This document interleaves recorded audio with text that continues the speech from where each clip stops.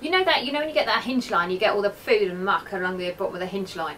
Does that all come out too? Yes, we can certainly remove all that for you. Yes, it may look unsightly, but yes, with a bit of work and effort, I can really bring that back up too also. Now I know you can get some that have these self-cleaning sides. I think that might have self-cleaning sides in that one that we're looking at. They got that motley kind of thing.